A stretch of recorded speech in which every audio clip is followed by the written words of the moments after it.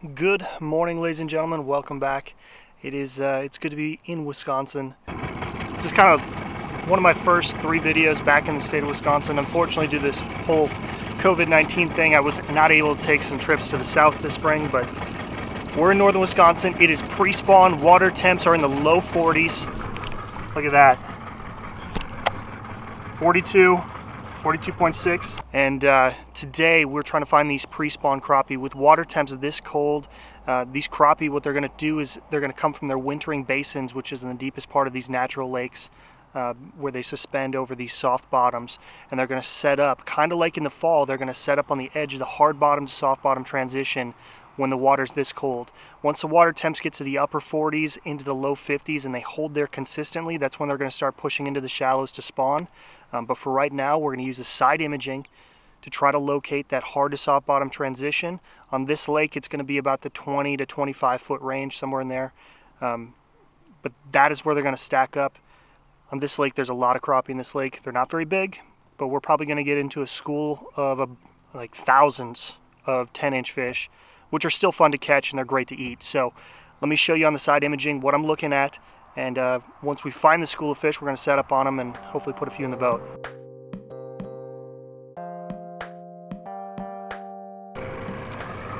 All right, so for my my settings on this, a lot of you ask, hey, what's the settings you use on side imaging? All right, so my sensitivity, I usually have it either 10, 11, or 12, usually cranked up a little bit because I'm searching for some smaller fish. If you're going for walleye, bass, pike, something that has a larger profile, you could probably turn this down to 10, 9, 8, something like that. There's a fish on the bottom. There's something right there. As far as left to right, it varies. Right now, because these are going to be huge clouds of crappie, they're going to show up really well. I got it on 75 feet left and right. If I know it's going to be kind of a narrow search pattern, I'm going to crank this all the way down to about 45 feet left and right. This is the edge I'm looking for. See how it's a bright color right here?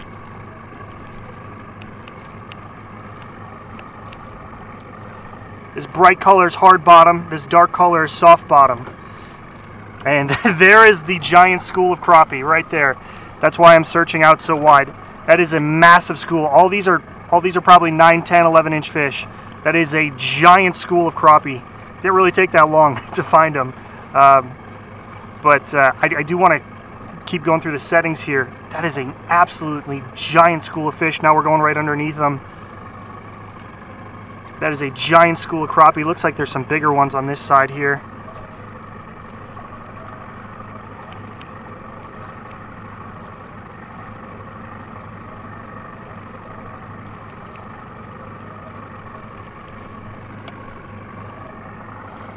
That is what those crappie look like. Unbelievable. These are all crappie in the soft bottom area. They're still suspended out. I'm gonna bet that if I enhance my range here, that hard bottom area is pretty close by. I'm gonna guess it's on this side. That is an absolute giant school of crappie right through there. I mean, there are tens of thousands of crappie stacked through this. Those are all fish. Every single one of them are fish. My goodness, there's a bigger fish stacked up top.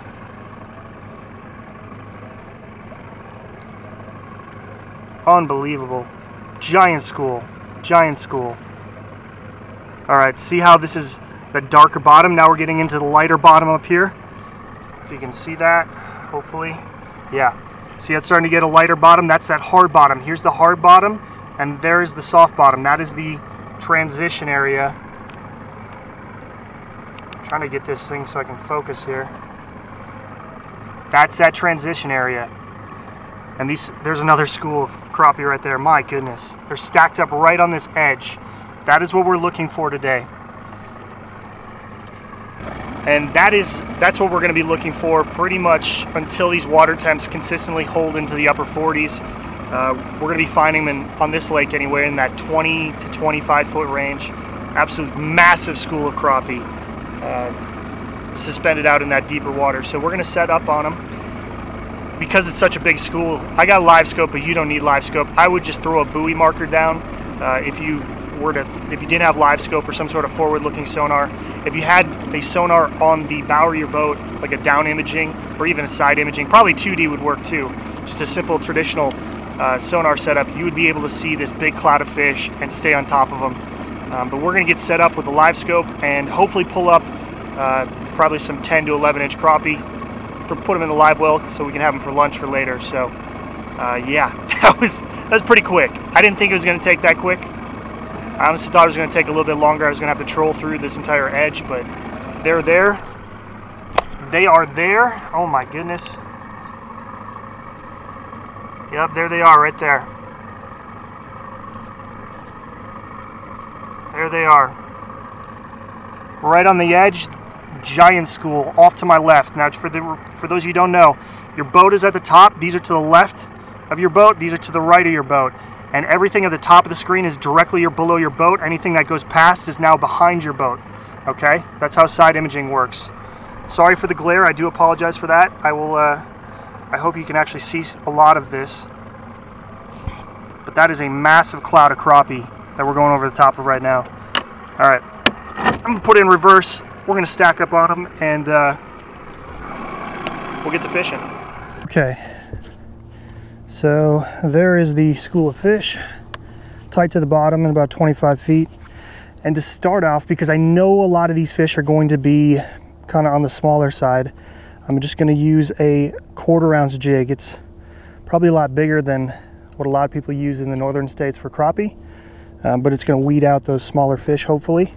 And because these fish are actually so close to the bottom right now, I'm going to guess they're feeding on insect larvae.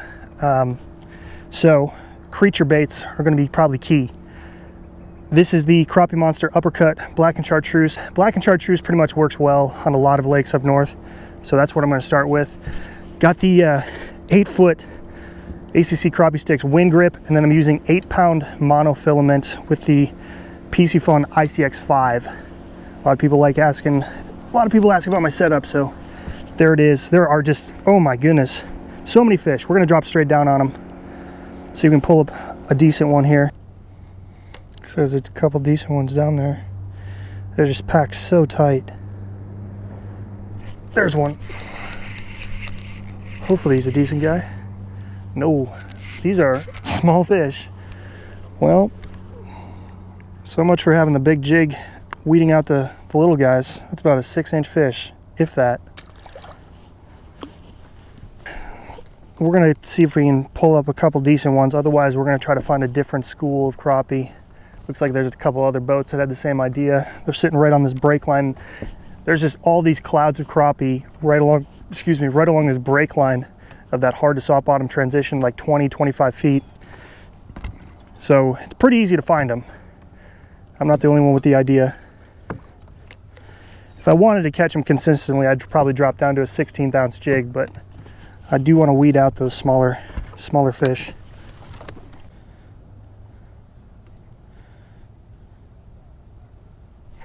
There's one. I don't think these are going to be big guys. Nope, these are small guys. These are little itty bitty bait fish. That's what these are. All right, well, unfortunately, I could not pull any big crappie out of there, but that is how you find them. I'm actually going to go try to find one more school of fish here to end this video, and hopefully pull some 10 or 11 inch crappie out of it. This lake is not known for big crappie, but if we can get some 10, 11 inch crappie, I'll be happy. They're super aggressive, which kind of leads me to believe they're smaller fish. Those bigger fish, and when I say smaller or bigger, I'm talking like 7 or 8 inch fish versus that 10 or 11 inch fish. I'm not talking a 2-pounder. There's one.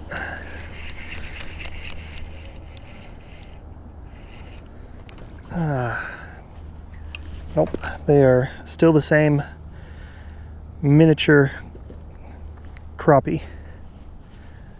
Baby crappie.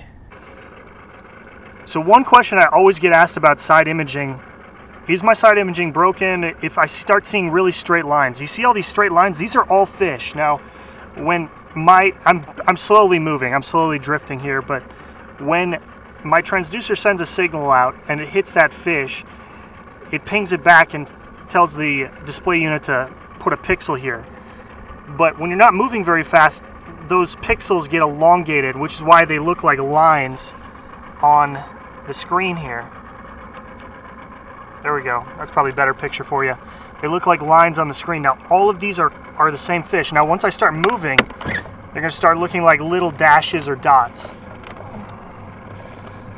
So the one thing that I always get asked about side imaging or even down imaging 2D sonar, is it broken if I start seeing straight lines? No, it's not. It's doing what it's supposed to be doing.